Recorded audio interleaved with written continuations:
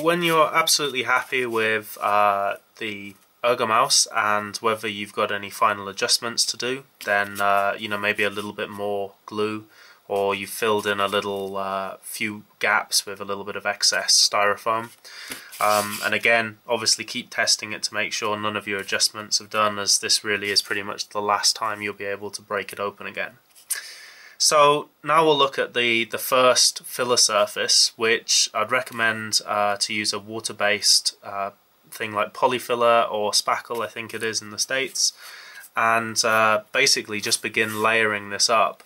And as shown in earlier tutorials about working with this and foam, and basically I'll return when all of this has been covered, and then you can leave it at quite a rough texture like this, and it means that you'll be able to basically sand it back smooth later on.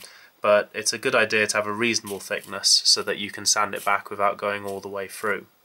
The reason being for that is that you're then going to add a solvent-based filler, which is the second filler, so if it does see any of the blue, it's going to eat into it. So that's something to be aware of.